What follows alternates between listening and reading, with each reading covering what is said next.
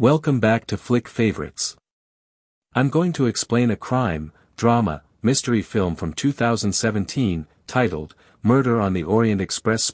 Spoilers ahead. Enjoy the content.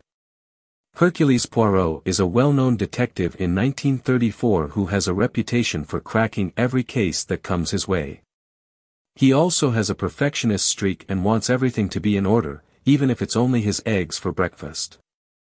He plans to take a holiday and travel to Istanbul after years of working on various cases. Mary Debenham, a lady he meets on the ship, is amazed by his abilities and attention to detail, which have captivated everyone. After some time, Poirot overhears Mary telling Dr. Arbuthnot, another passenger, that when all is finished, nobody will harm them, but his entrance ends their conversation.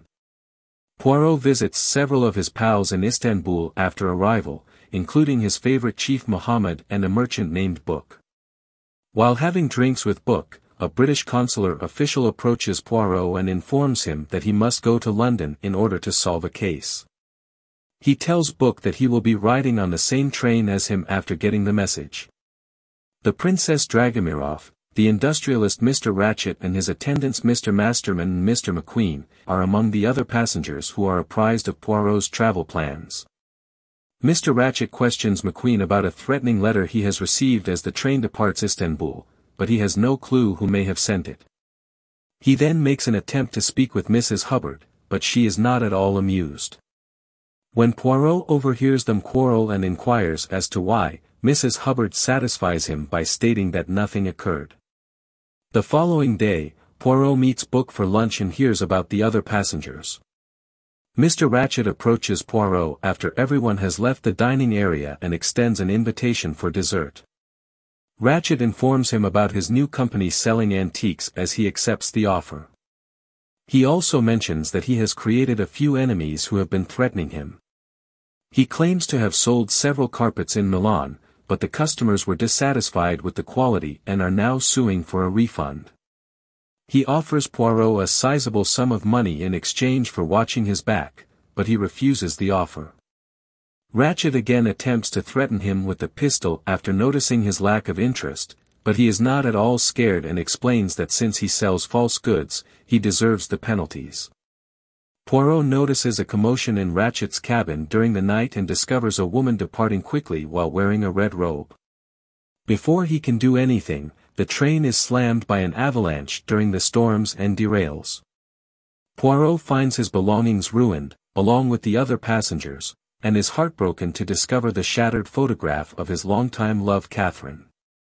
Passengers get anxious as the train becomes stalled and inquire about the safety procedures, but Book tells them that a rescue crew would be sent for them if they are unable to make it to the next station in time. As they all converse, a missionary named Pilar Estravados explains they cannot control whether they will arrive at their objective or not. Mr. Masterman knocks on Mr. Ratchet's cabin in the morning but gets no answer. Soon after, Mr. Poirot appears from the next cabin, and the guards are called to open the doors. When they enter, they are horrified to discover his lifeless body there. They quickly summon Dr. Arbuthnot, who confirms that Ratchet was killed by being stabbed. He claims to have passed away between midnight and 2 in the afternoon, but the guard tells him that although he was on duty, he did not see anybody leave or enter his compartment. In order to alert the police, Book requests that he solve the case. Poirot first declines the case, claiming he is on vacation, but he eventually persuades him by warning that if he does not become involved, an innocent person may be held accountable for a crime they did not commit. He discloses the death to everyone on the train and offers to crack the case.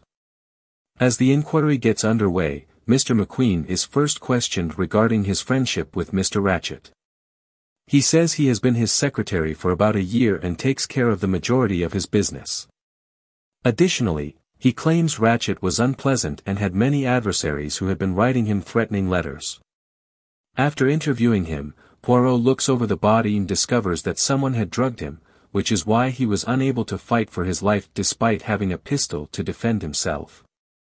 While the rescue team is en route to assist the train, he also gathers some further evidence from his room, including a napkin with the letter H written on it.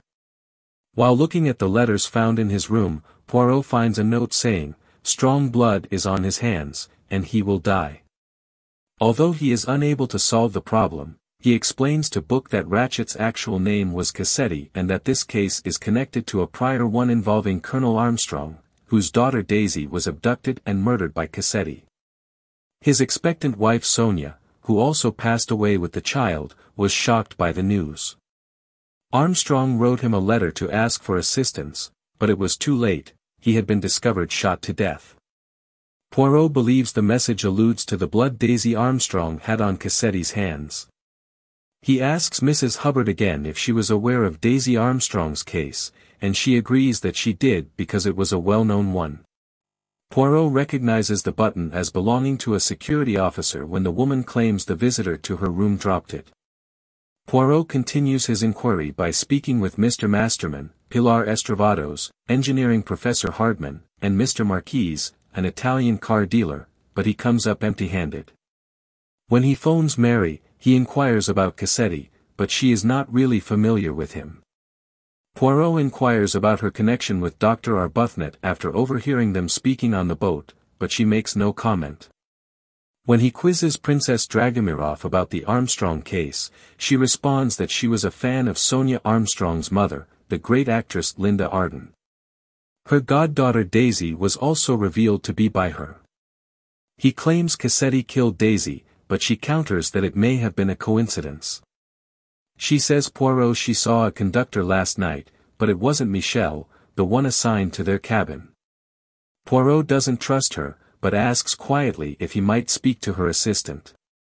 He brings her and Book with him after hearing this in hopes of finding the guard's uniform, which may be stashed someplace in the cabin, but instead discovers it in his own baggage. He informs Cassetti that his account information is missing as he and Book are reviewing the matter. They discover a man burning some documents while he is fleeing away from the train. When Poirot follows him, he realizes it's McQueen. Poirot accuses him of robbing Cassetti of money and claims that he murdered Cassetti and destroyed all of his papers to prevent anybody from learning about it. Mr. McQueen admits to robbing him of money, but he denies murdering him. Dr. Arbuthnot stops the inquiry to say that McQueen was with Cassetti the previous night and that he did not kill Cassetti. When asked about Mary, Arbuthnot replies that they met while traveling in a train convoy. Poirot becomes concerned after hearing Mary's denials. Poirot approaches McQueen once again and exposes details about his history, including the fact that his father presided over Armstrong's case. According to McQueen, his father was under pressure to pursue a destitute French woman named Suzanne since they lacked a suspect, but she committed suicide instead. The maid was innocent, and Cassetti had already left when the evidence pointed against him. They punished his father for it, but he was unable to aid him, so he chose to pursue a legal degree to be of assistance. Because of what happened to his father, Poirot accuses him of murdering Cassetti, but he denies it. Poirot discovers that Mrs. Hubbard had been stabbed in the back when he looks into the man after hearing someone screaming. The doctor saves her, but Poirot claims they won't discover a fingerprint since the murderer was attempting to get rid of the murder weapon. Poirot decides to interrogate them as well after having looked into everyone else save for Count Andrini and his wife. He discovers that she has changed her name from Helena to Elena, but she explains that she did so because she heard that Cassetti's room had a napkin with AH on it and they didn't want to get in trouble. She is his wife Sonia's sister, and he discovers that she is also implicated in Armstrong's case. She now abuses narcotics to cope with her loss. The engineer saves him as the Count kicks him out of the room out of anger, but Poirot quickly realizes the engineer is not who he claims to be. He acknowledges that he is a detective Cassetti hired to keep an eye on him while traveling when he confronts him. Poirot requests that he leave the gun behind and go after being unable to think of anything else. He invites Mary back the next morning and poses a few queries. Because she was Daisy's governess, he suspects her of killing Cassetti. He claims she killed Cassetti and then invited Helena to see it because she hoped it would lessen her pain and give her a chance to win back her buddy. Dr. Arbuthnot fires at him while he examines her and then admits to murdering Cassetti. He claims that Cassetti devastated him, and as a result, he intended to get retribution. John Armstrong was his best friend and his commander, who took him to medical school and provided for his future. He discovered Mary while in mourning, and they were about to tell the police about him, but he killed Cassetti since he didn't deserve to go to trial, in his opinion. He also admits that he poisoned McQueen and altered the watch's time so that no one could determine the precise moment of death. Arbuthnot suddenly assaults Poirot when he is speaking with him, but Book comes and protects him. Poirot says it's time to solve the problem while the travelers wait in the tunnel. Because he was unable to even kill Dr. Arbuthnot, he claims that he is not the murderer. He explains to them that the Russian handkerchief they discovered with the letter H on it truly belonged to a princess by the name of Natalie Dragomirov. As she had previously worked as a cook at Armstrong's home, he also verifies that her helper was also involved. According to him, Pilar was in the room the night Cassetti kidnapped the infant. Masterman acknowledges their relationship and informs Armstrong that he served as both his valet and Batman while he was living in New York. He also learns that the maid who was wrongfully accused in the Armstrong case fell in love with the engineer. Poirot learns that Mrs. Hubbard is actually Linda Arden, who disguised her appearance to assist in the murder, and that conductor Michel was the brother of maid Suzanne.